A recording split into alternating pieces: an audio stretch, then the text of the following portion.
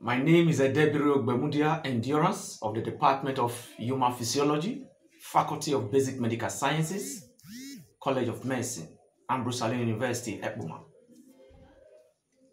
I want to put us through on blood physiology, that is blood and body fluid.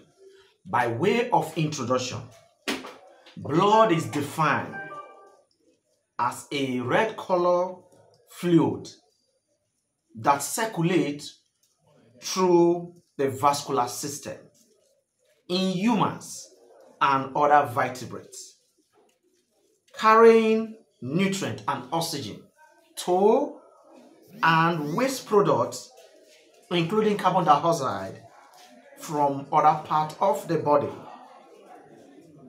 So blood is very, very important. Then that will take us to the properties of blood. In terms of properties of blood, as we have it here, properties of blood, in terms of color, red blood cell is red in color.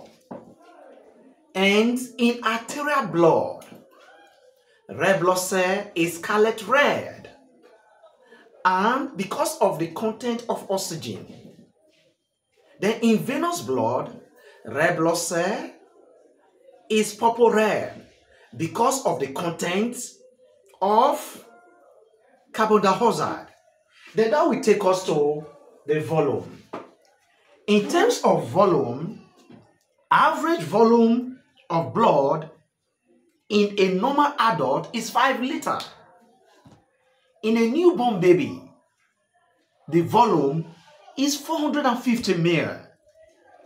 That means it's reduced in children. It's 450 ml. It increases during growth. That is why in children, there is always increasing heart rate because of the reduction in red blood cell in hemoglobin content. Then this red blood cell increases during growth and reaches 5 liters at puberty.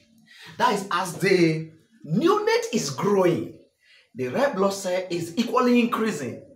Then it reaches 5 liters at puberty.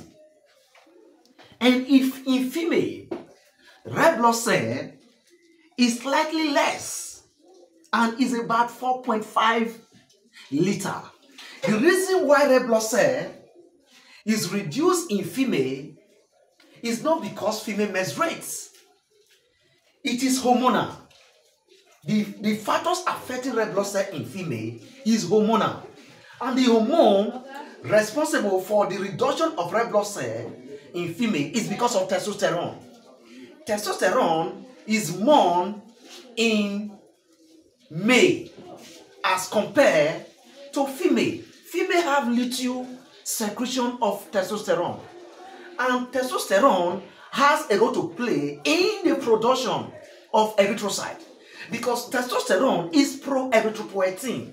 And this erythropoietin, testosterone, it promotes the secretion of erythropoietin. And erythropoietin stimulates the red bone marrow for the secretion of erythrocyte. That is why it's slightly reduced, red blood cell is slightly reduced in female. Equally, that will take us to reaction and pH. In terms of reaction and pH, blood is slightly alkaline. Red blood cell is slightly alkaline in terms of reaction and pH. And the pH of blood is about 7.4. That is, the pH of blood is about 7.4. When you draw the indicator scale, it starts from 1. The indicator scale starts from 1 to 14. And the neutral point is 7. And the pH of blood, being that is slightly alkaline, is about 7.4. That is the pH of blood. That will take us to the specific gravity of blood. In terms of specific gravity of blood is 1.052 to 1.061. That is the specific gravity of blood. The next property of blood is viscosity. The reason why scientists or individuals usually conclude that blood is thicker than water is because of specific gravity of blood. And in blood is 5 times more viscous than water.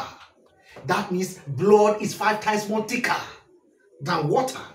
And the reason behind this is mainly due to the blood cells. And what are the blood cells? The red blood cells, which is the erythrocytes, the white blood cell, which is the leukocytes, the platelets, which is the thrombocytes. It's because of these blood cells and the plasma protein. What are the plasma protein? One of the plasma protein, albumin, fibrinogen, globulins. So the presence of albumin, the presence of fibrinogen, and the presence of globulin that is present in blood, he makes it more viscous, 5 times more viscous than water. The next thing is the composition of blood.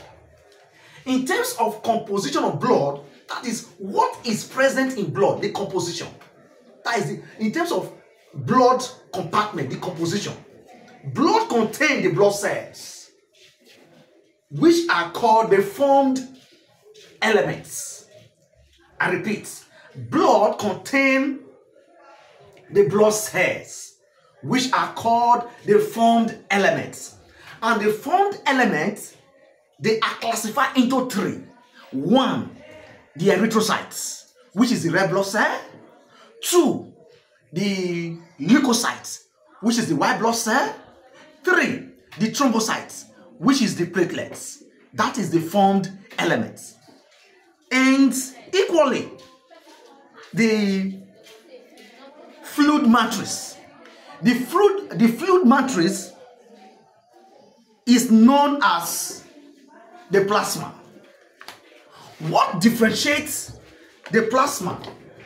What differentiates the plasma from the serum? You will say serum